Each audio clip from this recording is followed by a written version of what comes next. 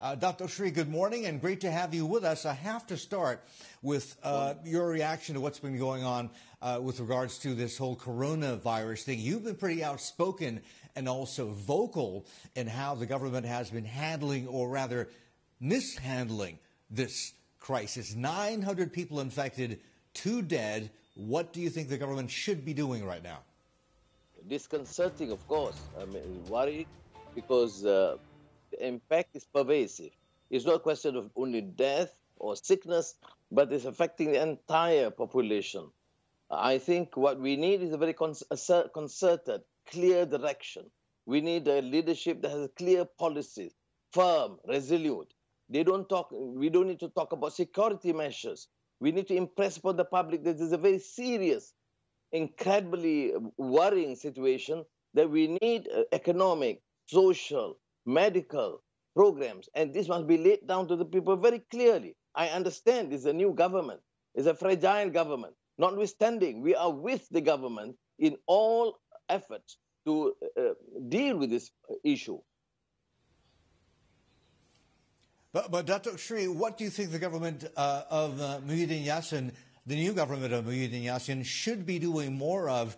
Tun Mahathir Mohamad, just a short while ago, came out with a stimulus package, 20 billion ringgit worth. That is not enough in your mind? That was prior to the crisis. This is already considered to be quite irrelevant.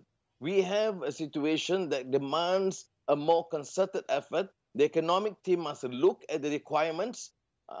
We need to pump in a lot of funds because you cannot just close shops and eating outlets and then say stay at home. Where? What do they eat? We are talking about people struggling to survive. So these issues must be resolved. We are talking also about medical facilities. Do we have the capacity? This is not going to end next week. It is going to be going to escalate. We must learn from the experience of China or Singapore, or countries that have quite effectively dealt with the situation. We must anticipate that this problem would escalate, and we are not prepared. The hospitals, the clinics, the medical team, all this must be dealt with. And that's why I think the government must not only talk about staying at home. Yes, I fully support that. We must stay at home. I'm staying at home. But we have to deal with the situation. We must impress the population, the people at large, the villagers, that they must really have some form of discipline. But at the same time, the government must take measures. And this is what I think is lacking in this country. We are not seeing a clear, coherent plan, a concerted effort. Okay. Dr. Sri, specifically, what measures do you want the government to take? What additional measures? Number one, we have to have an inventory, what is required in our hospitals. The tests, the medical team, the facilities. We must know exactly what is required, and we must spend enough to make sure that we have the resources, urban, suburban, rural, and the rural heartland. Number two, the economic measures. We can say that we have 600 ringgit or 300 ringgit, but what about the poorest section of our community? I know from my constituency where I have to go because they are struggling to live. It is not enough to say stop operations, but it requires funds. And this is where the economic team must be able to allocate enough resources for that purpose. Number three, of course, some of the security measures. I think what is being emphasized now is that if the police are not able to handle, we have to have the army to come in. It's actually absurd to me to ask the army to come in at that period when the police can handle. We should use all efforts possible to impress upon the public. We still have, for example, congregation in the mosque, for example, last week, here and Indonesia. We should have just stopped that. There is no basis or rationale to suggest we will have a fatwa committee to discuss. We need to exercise some authority to make sure that the health and the security of the country is paramount. We need effective, firm leadership. So,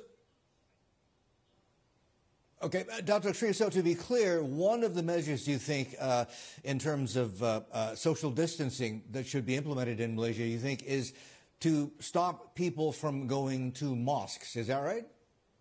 Yes, they should have been firm from the beginning. Mosques or churches or temples. This false sense of religiosity. I mean, the survival, the security, the health of the community is paramount. You can always pray at home, as an example. Of course, they have now announced, but it'll be 2 weeks after the event. It's 2 weeks late. I think this is a clear example where the leadership is a bit hesitant. They want to portray themselves as probably a bit religious, so they delay. And you know, the problem, part of the problem stems from the congregation of the Tabligh, the mosque program, and now we have to deal with it. But I think still it's not too late. We have to anticipate more problems, but we have to be more resolute, firm, and effective in our measures. Okay. Okay. Dr. Sri, we have this virus, a pandemic. We also have a financial market meltdown. Is this, in your mind, and you lived through it 12, 13 years ago, is this worse than the GFC, the global financial crisis, what we're going through now? Well, right now it is close to that. But I think I anticipate that with the trends going in Malaysia, which anticipate more problems, I would certainly suggest that the government take measures now, because it's going to be it's not going to be better, but it's going to get worse in the next few days and weeks. And for that matter, look at the ringgit, look at the share market, but look at the massive layouts and unemployment, and the closure of all these small eating outlets. You know, unlike more successful industrial nations, the eating outlet is massive operations that keep the poor segment of the community survive, selling, you know, cakes and mee and noodles, which has to be stopped. And this will drag down. I'm not too obsessed with just the market. I'm more concerned about the general livelihood of our people. And I think in dealing with the situation, we have to look at both the economic fundamentals and the impact on the poorer segment of the community, which generally governments tend to neglect. Okay, fair enough.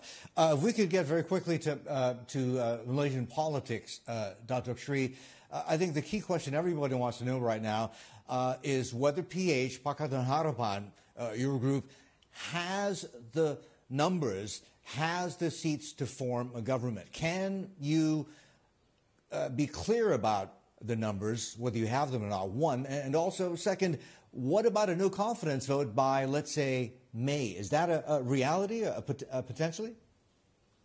Martin, our priority now is, of course, the virus, the national security, and the survival of our people. But of course, we also consider that this government is a backdoor government, illegitimate and treacherous in many ways. And now they lack policies. They are now helpless, but we are in the position not to exploit on this, and therefore to support any effective measures. But mind you, this is a proof to the people of Malaysia that a treacherous backdoor government would not survive. It is fragile.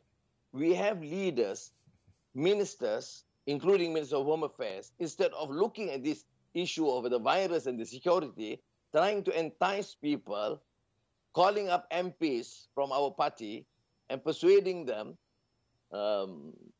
promising all sorts of perks, etc., to join them. You can see as a proof and evidence that they don't have the numbers. But still, I would say for now, for the next 1 or 2 weeks, my focus is the country, the virus, the economy, and the welfare of the common people. But I remain very optimistic because I know about the numbers, what we need to do in the next few months.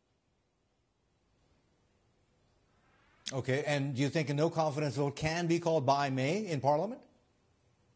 We'll see the situation. I mean, the unfolding. I think people are more concerned about their welfare, their survival, and the impact of the virus. And I don't think I would want to deal with that situation of no confidence vote. But what is apparent is that this government is not confident enough, is certainly fragile.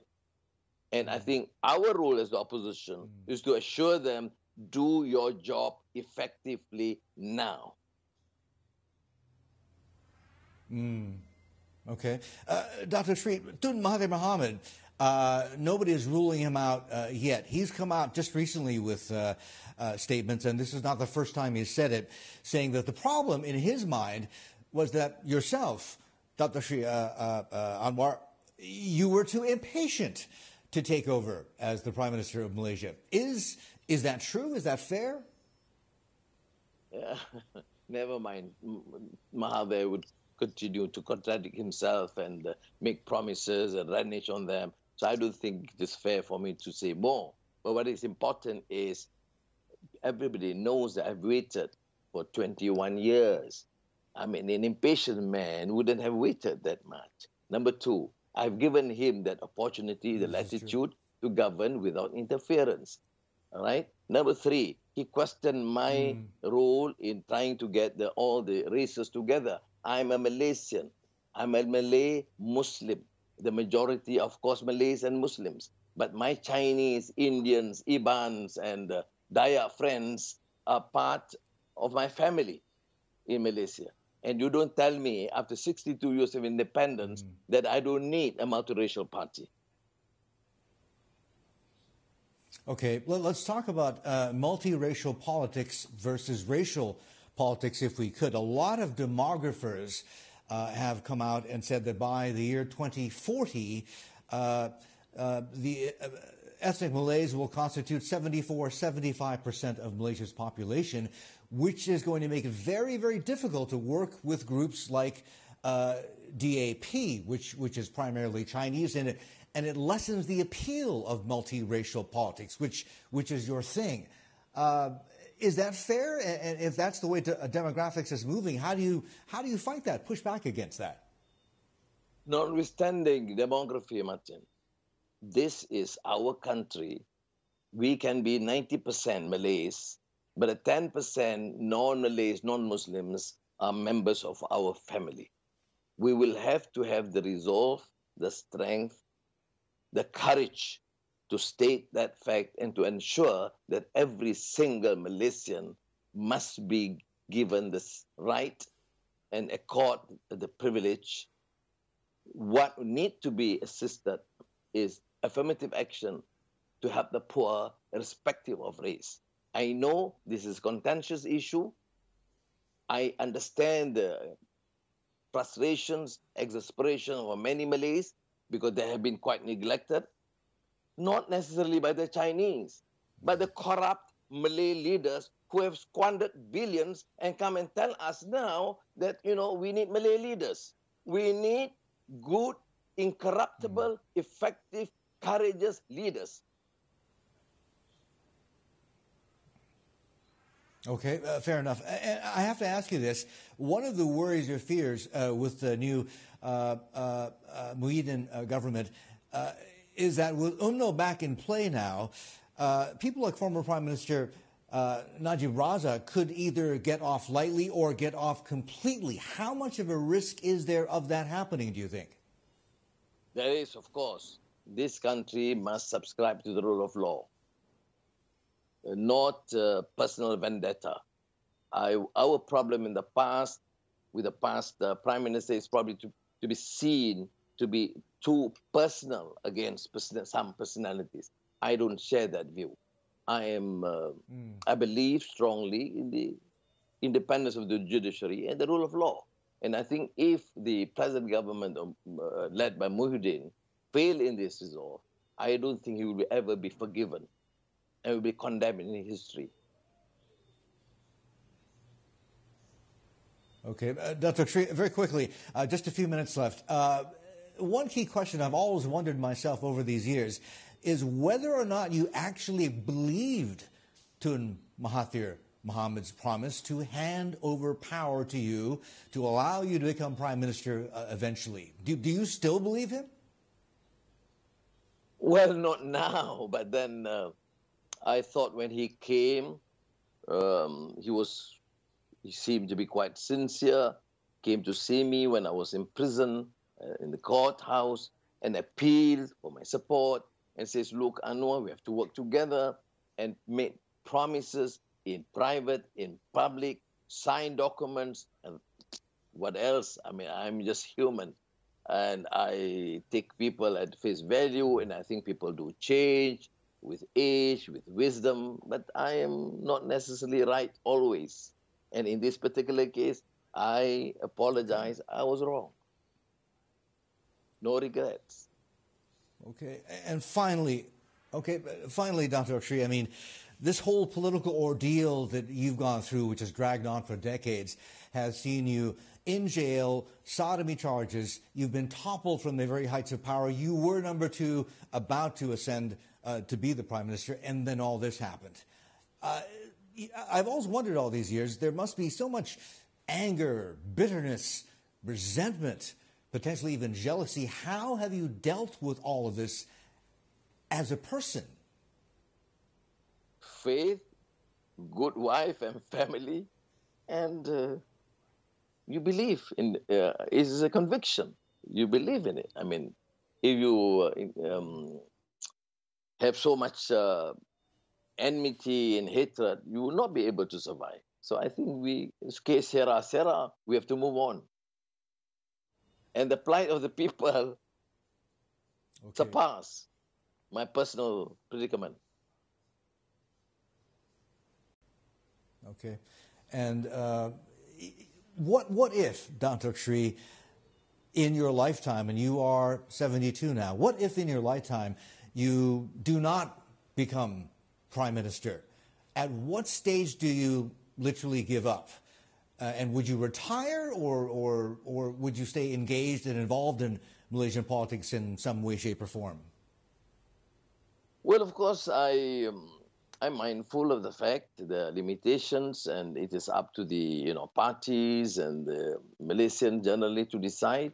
But I'm quite settled. I can go and give some lectures and probably be on air with CNBC from time to time. But I think I am quite settled. I'm a happy man.